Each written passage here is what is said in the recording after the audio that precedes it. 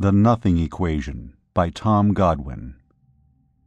The cruiser vanished back into hyperspace, and he was alone in the observation bubble, 10,000 light-years beyond the galaxy's outermost sun. He looked out the windows at the gigantic sea of emptiness around him, and wondered again what the danger had been that had so terrified the men before him. Of one thing he was already certain. He would find that nothing was waiting outside the bubble to kill him. The first bubble attendant had committed suicide, and the second was a mindless maniac on the earthbound cruiser.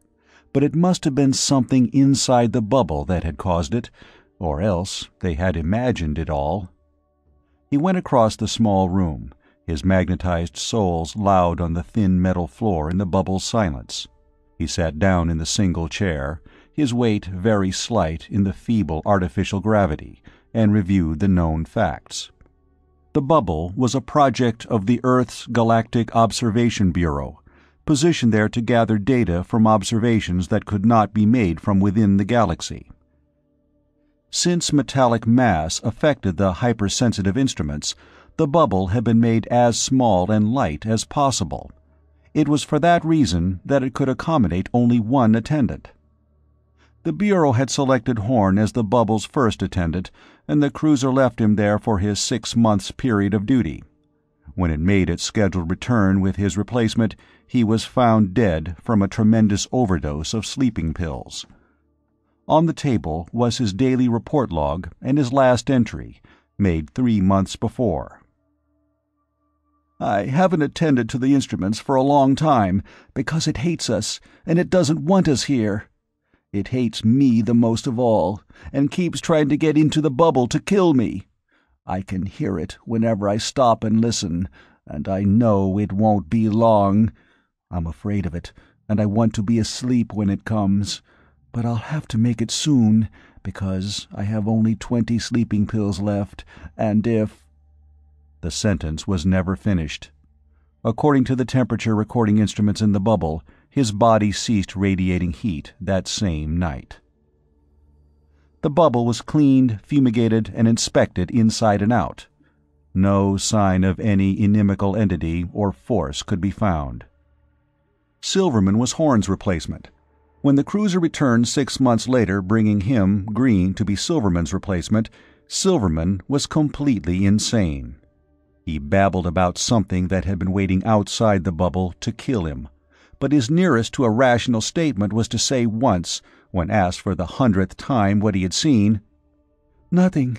You can't really see it, but you feel it watching you, and you hear it trying to get in to kill you. One time I bumped the wall and, for God's sake, take me away from it, take me back to Earth." Then he had tried to hide under the captain's desk, and the ship's doctor had led him away. The bubble was minutely examined again, and the cruiser employed every detector device it possessed to search surrounding space for light-years in all directions. Nothing was found. When it was time for the new replacement to be transferred to the bubble, he reported to Captain McDowell. "Everything is ready, Green," McDowell said. "You are the next one." His shaggy gray eyebrows met in a scowl. "It would be better if they would let me select the replacement instead of them." He flushed with a touch of resentment and said, "The Bureau found my intelligence and initiative of thought satisfactory." "I know the characteristics you don't need. What they ought to have is somebody like one of my engine room roustabouts, too ignorant to get scared and too dumb to go nuts. Then we could get a sane report 6 months from now, instead of the ravings of a maniac." "I suggest," he said stiffly, "that you reserve judgment until that time comes, sir." And that was all he knew about the danger, real or imaginary, that had driven 2 men into insanity. He would have 6 months in which to find the answer. 6 months minus— he looked at the chronometer and saw that 20 minutes had passed since he left the cruiser. Somehow it seemed much longer. He moved to light a cigarette, and his metal sole scraped the floor with the same startling loudness he had noticed before. The bubble was as silent as a tomb. It was not much larger than a tomb, a sphere 18 feet in diameter, made of thin sheet metal and crisscrossed outside with narrow reinforcing girders to keep the internal air pressure from rupturing it. The floor under him was 6 feet up from the sphere's bottom, and the space beneath held the air regenerator and waste converter units, the storage batteries, and the food cabinets. The compartment in which he sat contained chair, table, a narrow cot, banks of dials, a remote control panel for operating the instruments mounted outside the hull, a microfilm projector, and a pair of exerciser springs attached to one wall. That was all. There was no means of communication, since a hyperspace communicator would have affected the delicate instruments with its radiations. But there was a small microfilm library to go with the projector, so that he should be able to pass away the time pleasantly enough. But it was not the fear of boredom that was behind the apprehension he could already feel touching at his mind. It had not been boredom that had turned Horn into a suicide, and Silverman into— Something cracked sharply behind him, like a gunshot in the stillness, and he leaped to his feet, whirling to face it. It was only a metal reel of data tape that had dropped out of the spectrum analyzer into the storage tray. His heart was thumping fast, and his attempt to laugh at his nervousness sounded hollow and mirthless. Something inside or outside the bubble had driven two men insane with its threat, and now that he was irrevocably exiled in the bubble himself, he could no longer dismiss their fear as products of their imagination. Both of them had been rational, intelligent men, as carefully selected by the Observation Bureau as he had been. He set in to search the bubble, overlooking nothing. When he crawled down into the lower compartment, he hesitated, then opened the longest blade of his knife before searching among the dark recesses down there. He found nothing, not even a speck of dust. Back in his chair again, he began to doubt his first conviction. Perhaps there really had been some kind of an invisible force or entity outside the bubble. Both Horn and Silverman had said that it had tried to get in to kill them. They had been very definite about that part. There were 6 windows around the bubble's walls, set there to enable the attendant to see all the outside-mounted instruments and dials. He went to them to look out, one by one, and from all of them he saw the same vast emptiness that surrounded him. The galaxy, his galaxy, was so far away that its stars were like dust. In the other directions, the empty gulf was so wide that galaxies and clusters of galaxies were tiny, feeble specks of light shining across it. All around him was a void so huge that galaxies were only specks in it. Who could know what forces or dangers might be waiting out there? A light blinked, reminding him it was time to attend to his duties. The job required an hour, and he was nervous and not yet hungry when he had finished. He went to the exerciser springs on the wall and performed a workout that left him tired and sweating, but which at least gave him a small appetite. The day passed, and the next. He made another search of the bubble's interior with the same results as before. He felt almost sure then that there was nothing in the bubble with him. He established a routine of work, pastime, and sleep that made the first week pass fairly comfortably, but for the gnawing worry in his mind that something invisible was lurking just outside the windows. Then one day, he accidentally kicked the wall with his metal shoe tip. It made a sound like that from kicking a tight-stretched section of tin, and it seemed to him it gave a little from the impact, as tin would do. He realized for the first time how thin it was, how deadly, dangerously thin. According to the specifications he had read, it was only 1/16 of an inch thick. It was as thin as cardboard. He sat down with pencil and paper and began calculating. The bubble had a surface area of 146,500 square inches, and the internal air pressure was 14 pounds to the square inch, which meant that the thin metal skin contained a total pressure of 2,051,000 pounds. 2,000,000 pounds. The bubble in which he sat was a bomb, waiting to explode the instant any section of the thin metal weakened.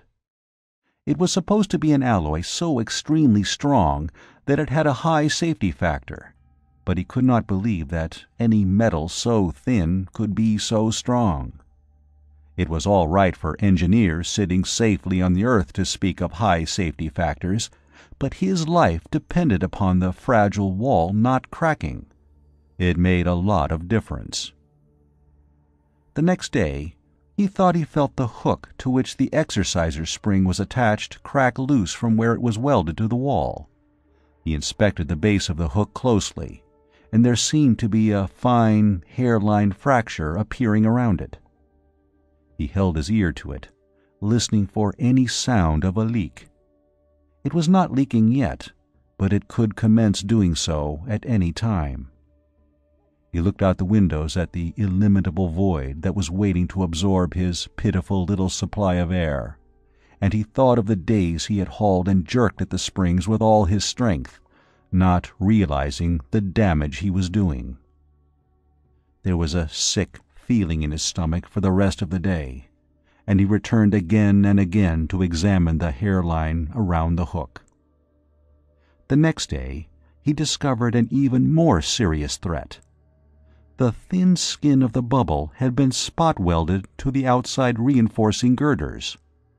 Such welding often created hard, brittle spots that would soon crystallize from continued movement, and there was a slight temperature difference in the bubble between his working and sleeping hours that would daily produce a contraction and expansion of the skin, especially when he used the little cooking burner. He quit using the burner for any purpose, and began a daily inspection of every square inch of the bubble's walls, marking with a white chalk all the welding spots that appeared to be definitely weakened. Each day he found more to mark, and soon the little white circles were scattered across the walls wherever he looked. When he was not working at examining the walls, he could feel the windows watching him, like staring eyes. Out of self-defense, he would have to go to them and stare back at the emptiness. Space was alien, coldly, deadly alien. He was a tiny spark of life in a hostile sea of nothing, and there was no one to help him. The nothing outside was waiting day and night for the most infinitesimal leak or crack in the walls. The nothing that had been waiting out there since time without beginning, and would wait for time without end. Sometimes he would touch his finger to the wall and think, "Death is out there, only 1/16th of an inch away." His first fears became a black and terrible conviction. The bubble could not continue to resist the attack for long. It had already lasted longer than it should have. 2,000,000 pounds of pressure wanted out, and all that sucking nothing of intergalactic space wanted in. And only a thin skin of metal, rotten with brittle welding spots, stood between them. It wanted in. The nothing wanted in. He knew then that Horn and Silverman had not been insane. It wanted in, and someday it would get in. When it did, it would explode him and jerk out his guts and lungs. Not until that happened, not until the nothing filled the bubble and enclosed his hideous, turned inside-out body, would it ever be content. He had long since quit wearing the magnetized shoes, afraid the vibration of them would weaken the bubble still more, and he began noticing sections where the bubble did not seem to be perfectly concave, as though the rolling mill had pressed the metal too thin in places and it was swelling out, like an overinflated balloon. He could not remember when he had last attended to the instruments. Nothing was important but the danger that surrounded him. He knew the danger was rapidly increasing, because whenever he pressed his ear to the wall, he could hear the almost inaudible tickings and vibrations as the bubble's skin contracted or expanded, and the nothing tapped and searched with its empty fingers for a flaw or crack that it could tear into a leak. But the windows were far the worst, with nothing staring in at him day and night. There was no escape from it. He could feel it watching him, malignant and gloating, even when he hid his eyes in his hands. The time came when he could stand it no longer. The cot had a blanket, and he used that together with all his spare clothes to make a tent stretching from the table to the first instrument panel. When he crawled under it, he found that the lower half of one window could still see him. He used the clothes he was wearing to finish the job, and it was much better then, hiding there in the concealing darkness where the nothing could not see him. He did not mind going naked. The temperature regulators in the bubble never let it get too cold. He had no conception of time from then on. He emerged only when necessary to bring more food into his tent. He could still hear the nothing tapping and sucking in its ceaseless search for a flaw, and he made such emergences as brief as possible, wishing that he did not have to come out at all. Maybe, if he could hide in his tent for a long time and never make a sound, it would get tired and go away. Sometimes he thought of the cruiser and wished they would come for him, but most of the time he thought of the thing that was outside, trying to get in to kill him. When the strain became too great, he would draw himself up in the position he had once occupied in his mother's womb and pretend he had never left Earth. It was easier there. But always, before very long, the bubble would tick or whisper, and he would freeze in terror, thinking, "This time, it's coming in." Then one day, suddenly, two men were peering under his tent at him. One of them said, "My God, again!" and he wondered what he meant. But they were very nice to him and helped him put on his clothes. Later in the cruiser, everything was hazy, and they kept asking him what he was afraid of. "What was it? What did you find?" He tried hard to think so he could explain it. It was nothing." "What were you and Horn and Silverman afraid of? What was it?" the voice demanded insistently. "I told you," he said. "Nothing." They stared at him, and the haziness cleared a little as he saw they did not understand. He wanted them to believe him, because what he told them was so very true. "It wanted to kill us. Please, can't you believe me? It was waiting outside the bubble to kill us." But they kept staring, and he knew they didn't believe him. They didn't want to believe him. Everything turned hazy again, and he started to cry. He was glad when the doctor took his hand to lead him away. The bubble was carefully inspected, inside and out, and nothing was found. When it was time for Green's replacement to be transferred to it, Larkin reported to Captain McDowell. "Everything is ready, Larkin," McDowell said. "You're the next one. I wish we knew what the danger is." He scowled. "I still think one of my roustabouts from the engine room might give us a sane report 6 months from now, instead of the babblings we'll get from you." He felt his face flush, and he said stiffly, "I suggest, sir, that you not jump to conclusions until that time comes." The cruiser vanished back into hyperspace, and he was alone inside the observation bubble, 10,000 light-years beyond the galaxy's outermost sun. He looked out the windows at the gigantic sea of emptiness around him, and wondered again what the danger had been that had so terrified the men before him. Of one thing he was already certain: he would find that nothing was waiting outside the bubble to kill him. The end of The Nothing Equation by Tom Godwin.